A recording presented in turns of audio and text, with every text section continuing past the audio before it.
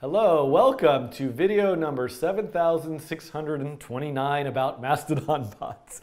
I have been on a journey along the tracks of Mastodon, and I've started from nowhere, and I have arrived to the point where I have a bot. It's called Coding Train Bot, and what this bot does, if you follow the bot, it says, "Welcome aboard," and if you toot at the bot and use a certain keyword, it will favorite or retoot, boost, whatever it is, your particular post. And I want to add one more thing to it. So I want to be able to respond to a question. So let's just say I'm going to look for any post at me that ends with a question mark. This is going to be tricky because there's the HTML tags in it. I'm just going to look for a question mark. I'll let you make this fancier. So let's add one more check. I'm going to constant regex3. I'm just going to look for a question mark. So, oh, question mark is a meta character. So I think I might have to do this, / question mark. Or, so I want to look for a question mark if regex3 matches the content. And by the way, this is by the way this is like the very basics of making a chatbot, which is just doing like basic pattern matching. Now chatbot systems use machine learning and try to categorize what people are saying into intents and do all sorts of text analysis. But at a core level, you could just use regular expressions to try to match what somebody's saying and respond accordingly. And if you, I do have a set of videos about RiveScript, which is a pattern matching utility that you can use in any programming, a number of programming languages, but you can use it in JavaScript to build your own chatbot. So this is, interesting to think about what do you want your bot to actually do. But in this case, I'm just going to use regular expressions. I'm going to look for a question mark. So let me just actually make sure this works. I'm going to say I got a question. And let me look at the content. So I think I'm going to not always console log the content anymore. I know that's working. So I just want to, now I want to just look at it. Console log data. What was it called? Did I put it in a variable? Content. So I'm just going to look at the content. So I am now going to run this. By the way, if you're doing this on your own, you're going to want to have a second Mastodon account where you can then test it. I am a weird, crazy person who does this sort of stuff on a live stream, apparently. I just assume that the people out in the world watching will interact and hopefully be kind. OK, now let us run it again. Let's see if we can get some mentions with a question mark in them and see if, oh, there we go. OK, so I got a question. OK, ooh. That's interesting. Oh, I got a question. No, that's not what somebody said to me. Why? With a question mark. OK, so that seems to be working. So I'm going to assume that that's good. Thank you for that. And now what I want to do is I want to say, I want to create, a reply. So I'm going to say a reply equals the meaning of life is, and I'm going to use this, oh, I had this from before by accident, luckily, is num.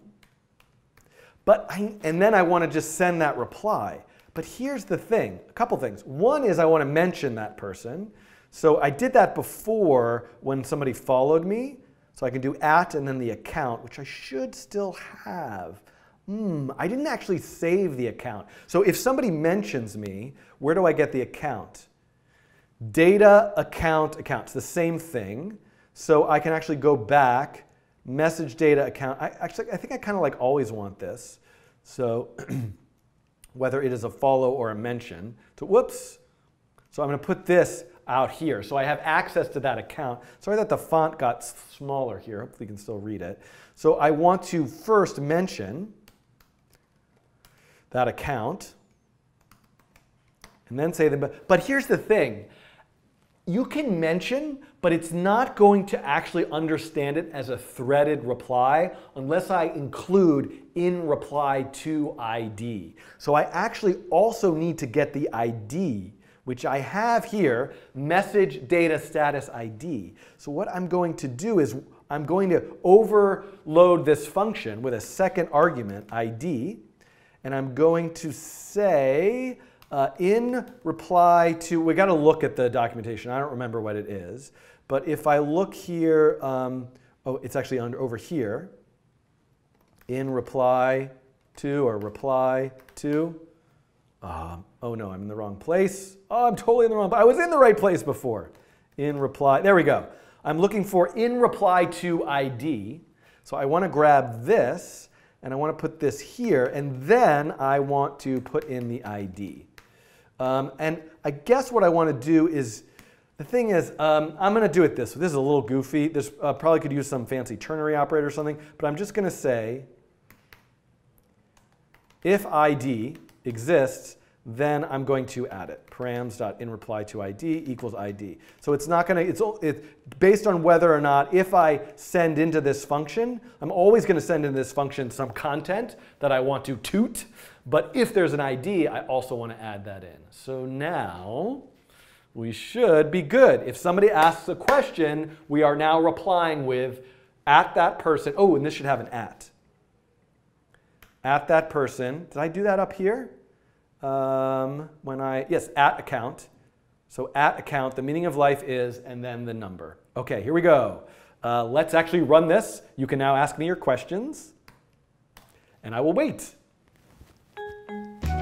All right, I'm back, and a bunch of people, or at least two, I got two mentions. So if I go back now and look at my bot account, hopefully it's not too spammy. Are you for real? And then we look at this, we can see the meaning of life is 40. And this one has a question like this.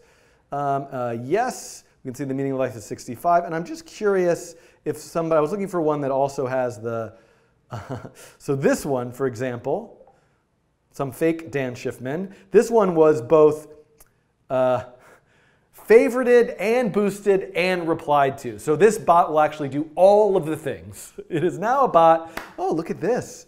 I'm just going to favorite this manually. By the way, everyone should look at Alka's Panable Lisa Zhu table. It's wonderful. I will be releasing my Lisa Zhu coding challenge video very soon. And here you go. So this is it. We have now finished this up. We now have made a bot. We've seen how a bot can post periodically with set interval something, and you might come up with an idea of what you want to do. We have now seen how a bot can favorite or boost things and reply to things. So now it's time for you to be creative. What kinds of replies, what kinds of activity? Maybe you have a bot that makes up a poem. I haven't shown you how to generate an image and post it, so I will show you that. I've got to make a video to show you how to do that. But there's all sorts of wonderful possibilities of how you can make your automated bot use it on Mastodon at botsin.space. Okay, so choo-choo everybody. See you in a future video. I hope you enjoyed this series about making a Mastodon bot. More to come in the future, I'm sure. Goodbye.